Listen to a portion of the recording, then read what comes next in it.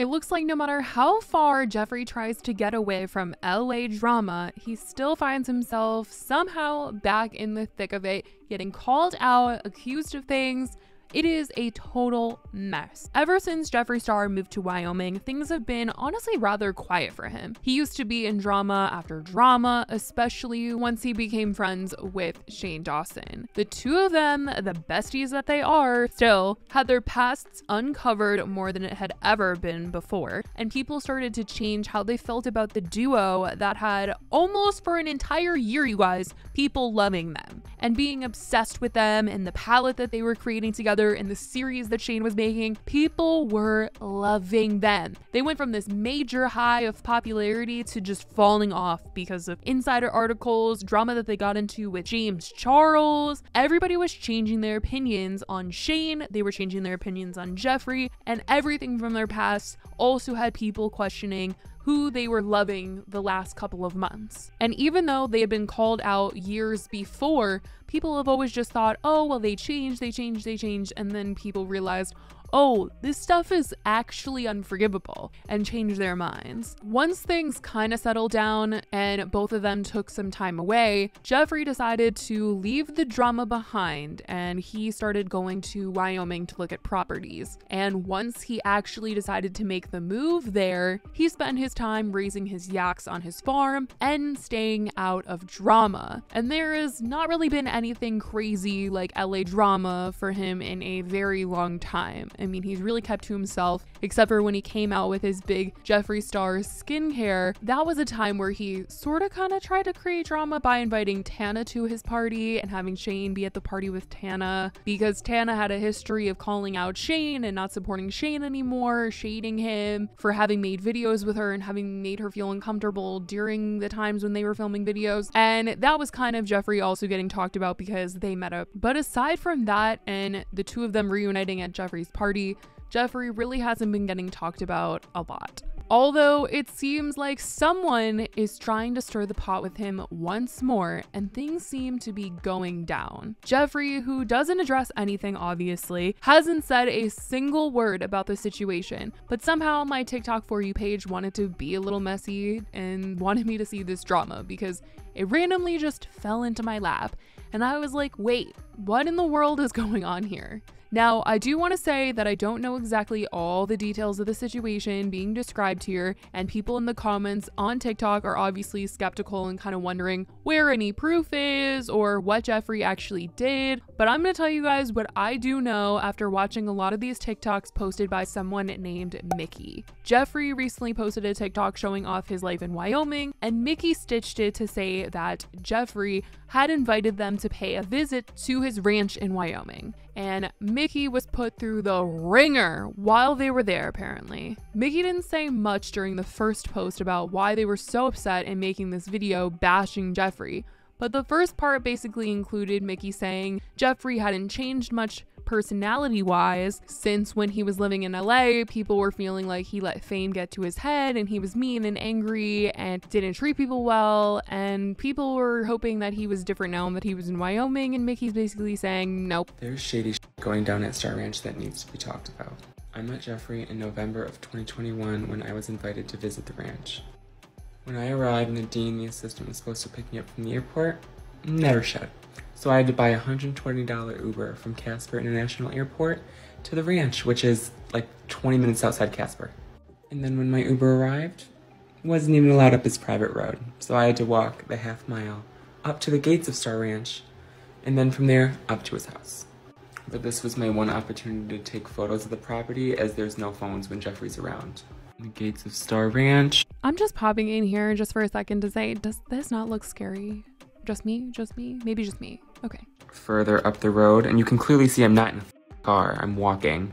It literally took me 30 minutes to walk up. Not many people know this, but Jeffree's not the only house that lives on that private road either.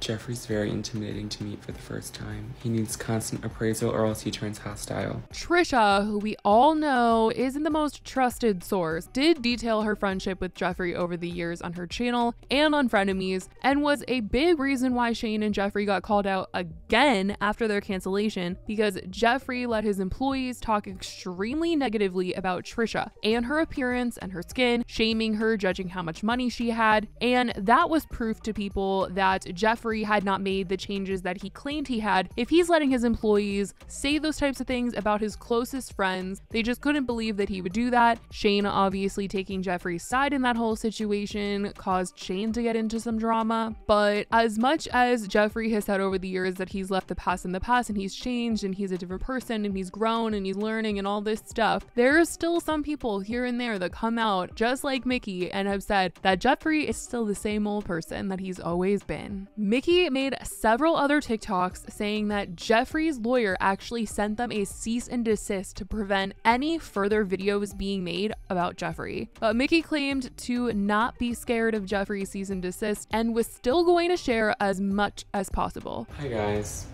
So before I even had a chance to speak about my experiences on Star Ranch, I got a little present from our friend, Miss Jeffree Lynn. My very own cease and desist letter. I'm not scared of the truth. I know what went on, and I'm not afraid to bring that to light for everybody else. Mickey then details that there's a much bigger reason as to why Jeffree even moved out of Los Angeles in the first place, and that he burned a lot of bridges with people he was friends with there, and he fled to escape things that were about to come out about him. Back in 2020, when Jeffree got canceled for the first time, there's a reason he got canceled, and it's because of the influencers that are out here in LA and the IG influencers, because they got a hold of a little bit of information that wasn't released to the public, and those bridges that he had in LA were burned, and they pushed that whole cancellation forward for him and made that a whole thing, and that info didn't even get released to the public. He was canceled on stuff that wasn't even not even under the surface of what was going on. But that's a different story, because what we're talking about today is why he fled from LA to Wyoming to try and be relevant again and hide from his little past things that he had going on.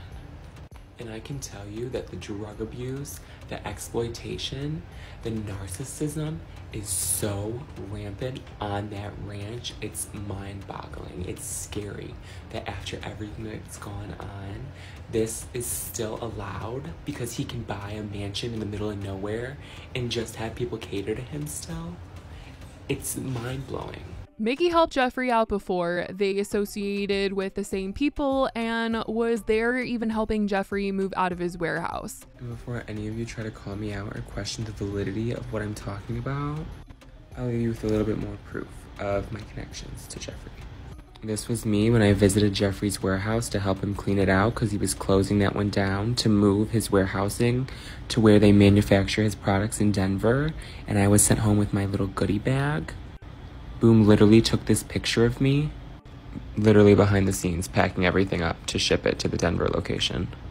Mickey says that they have a mutual friend, Boom, and Jeffree put this friend in a horrible situation. Mickey claims it was all to get his fix and that Jeffree would do anything to get this fix. And everybody knows about Jeffree's best friend. And I'm not talking about my ex-best friend, Boom. I'm talking about Jeffree's best friend, Tina, who's the reason why all of his bridges in LA are burned, why he had to flee to a ranch to be able to do what he wants and not get called out for it anymore. The way he would put my friend Boom in danger to be able to have his fix, I will never be able to forgive or forget. The situations that he was put in is criminal. It's wrong, and it disgusts me to this day. Tina used to arrive at Jeffree's by a guy named Switch, who would drop her off. Late one night in the beginning of January, Boom called me crying because Jeffree had a meltdown when he could no longer get a hold of Switch. He forced Boom to drive to a warehouse 2 hours outside of Casper in a town called Gillette.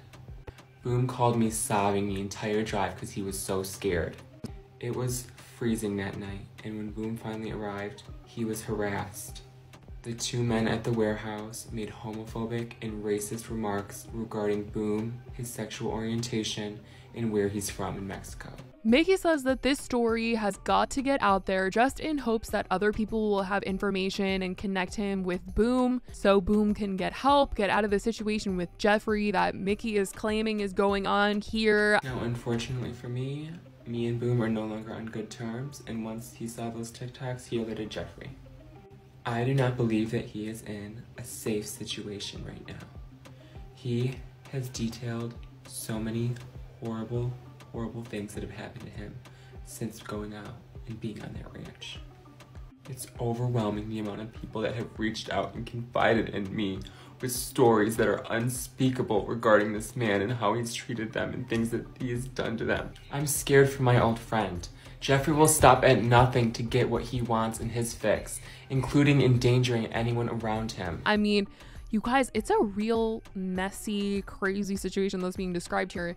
And like I told you guys in the beginning, there's not like a whole lot of hard evidence, like details about what is like so awful that's going on here. It just sounds like someone is in a bad situation with Jeffree, trying to get something for Jeffree, and that Jeffree is still treating people just like mean. He's playing mean girl, playing Regina George, it seems, maybe to a much more extreme level, but I think that is exactly what is being accused here. But I stumbled upon this on TikTok and I thought, all right guys, like let's talk about it, because this is something I saw and I was like, oh my goodness, somebody we haven't talked about. It's like a little throwback Monday moment. So I definitely want to know if you guys saw this on TikTok, what you guys think about it. If you guys haven't, you guys are seeing it for the first time, let me know your thoughts in the comments down below. I love you guys so much, and I will talk to you in the next video. Bye guys.